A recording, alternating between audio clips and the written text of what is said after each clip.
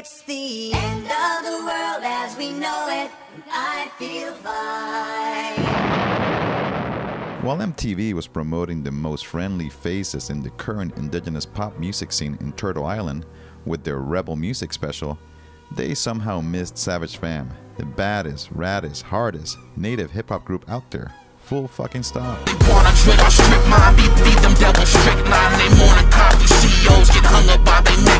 Yep, Savage Fam offers some of the realest rhymes in hip-hop since the gangster rap scene of South Central LA in the early 90s.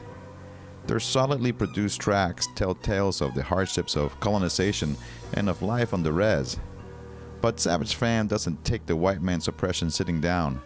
Their joints are laden with stories of resistance and revenge, which would explain why MTV would shy away from showcasing a group that would spook away their wide audience. So, we are proud to offer y'all a triple cheeseburger worldwide exclusive interview with Antloke, one of the many MCs in Savage Fam. My name don't matter in this situation. We represent Savage Fam, standing against violent adversaries and genocidal environments, forever always movement, the voice of the voiceless, the people that nobody speaks for, the people that aren't allowed to speak for themselves. I'm from the lower L1 Clan people in the illegally occupied Washington State, northwest portion of the United States of America. To most peeps out there, Savage Fam is a hip-hop group, but to others, it's much more than that. Can you explain? Some people consider us, you know, music or hip-hop artists or rap artists or whatever the fuck that is, but I feel like Savage Fam was a coming together of a lot of people that were tired of having to face the sicknesses, the death, the destruction that was going on in our communities.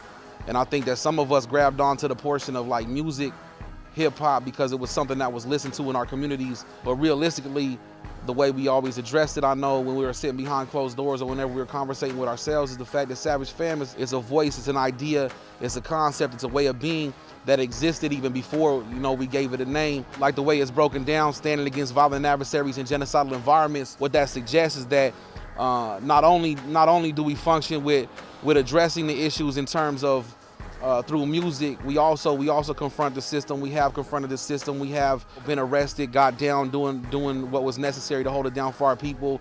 We have crossed the country helping out our people in every way possible, not just through music, but music was the way they got to know us, Savage Fam. When I first saw y'all perform, y'all had more rappers on stage than the Wu-Tang Clan.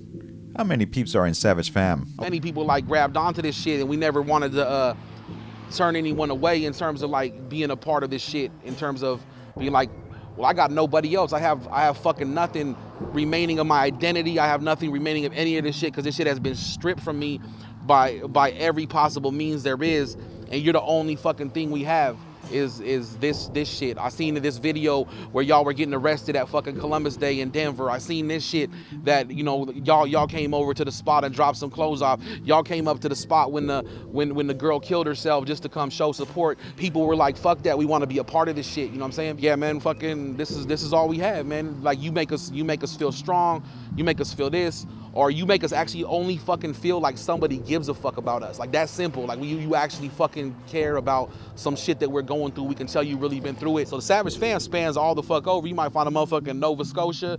You might find some motherfucker in South America. A lot of the lyrics y'all drop are about the motherfucking police.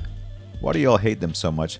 And what is their role in the colonial process? Pigs and military, they hold in place an illegal occupying force. So like the system of the United States, the systems of anything else that exists here is held in place by the policing system and by the military system, which are, in a sense, if you look at it, are very much one and the same, because underneath the U.S. view of the world, might makes right. So the more power that you exert, the more power that you show in terms of policing the streets with guns. The feds, the pigs, what they do is they continuously hold down.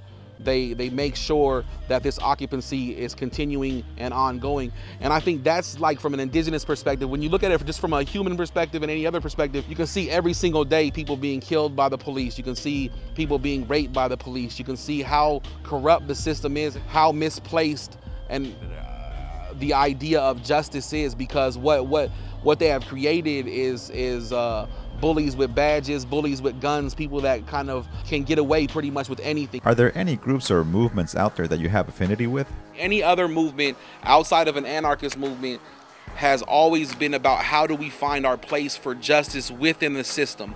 How do we find our place to be able to exist within the system but equal? How do we be able to find our place within the system but have our piece of the pie as well? And under that, there's no addressing of the fact that everyone is illegally occupying indigenous homelands. And I think that is a fundamental flaw in every single movement that needs to be addressed first and foremost before I even listen to anybody about anything. That's me personally, because I think that it's very dangerous to assume as anybody, and I don't care about what POC organization you come from, whatever it is, if you're not addressing first and foremost that you occupy indigenous homelands illegally, regardless of the circumstance that got you there, if you do not address that fact first and foremost, then you disrespect and you disregard the ongoing occupation and the injustice that continues because of that ongoing occupation, that colonization process.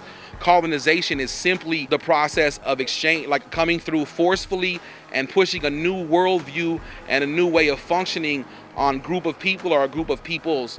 And so if you're willing to accept that, just as long as you can have your piece of equality within that, then it's problematic for the indigenous population. Do you think people in this continent are paying more attention to indigenous issues? Yes, but it's only in the context of, like, it fits now with environmental issues where we're seeing drastic environmental changes, and because of that we're afraid of what might happen. So the indigenous population has always been the people to go to be like, oh, what the fuck should we do because our fucking world is changing and it's turning all bad, because they know how to take care of the land and shit.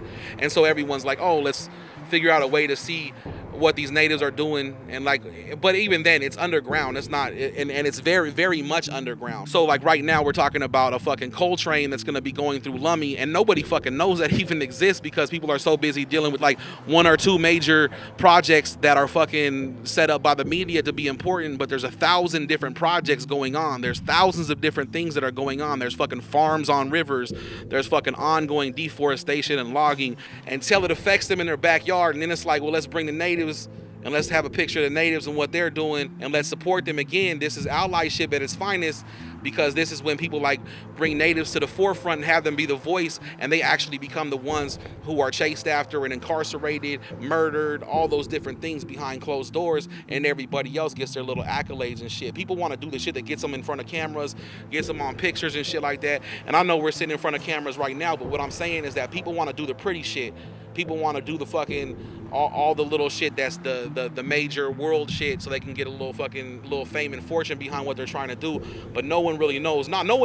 People don't know about the fact that every fucking day there's kids killing themselves. People don't know the fact that fucking there's kids overdosing themselves every fucking day, which doesn't mean shit to society at large. But when you have a population of 500 fucking people, some places 30 people, some places 100 people, when you have a population like that and you see 10 people die a fucking year, that's fucking significant. But nobody fucking pays attention to that shit. Ain't nobody coming to fucking any kind of camp to say, stop the child molesters from coming in our community. But if we have some big shit that affects them, they'll come fuck with us. But they won't come fuck with us if we're talking about, let's try and protect our children, let's try to protect our women, let's try and protect, it won't go down like that. Because personally, I don't believe anyone really gives a fuck unless they got some kind of stake in it. But we always got a stake in it. Thanks, Ant. And that does it for this edition of It's the End of the World as We Know It, and I Feel Fine. If you want to hear an extended interview with Antloke, find out the tracks I played, subscribe to my email list, get my podcast, or just clue me into some new hot shit political hip hop, just visit my fucking website, stimulator.tv.